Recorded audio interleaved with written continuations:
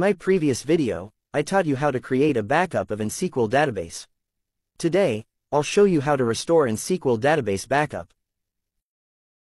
To restore your SQL database backup, right-click on the Databases folder, then click Restore Database.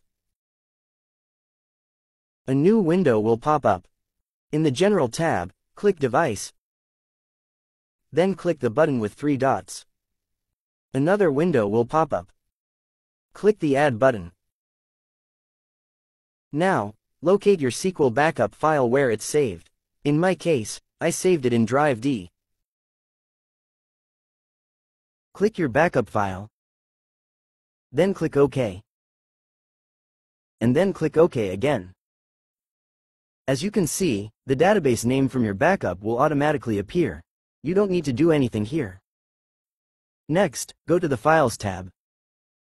It's okay to leave everything at the default values. This is where your database will be saved. But if you want to save your database in a different location, that's up to you. For me, the default location is fine. Now, go to Options tab. Check the first checkbox labeled, Overwrite the existing database with Replace. And then click OK.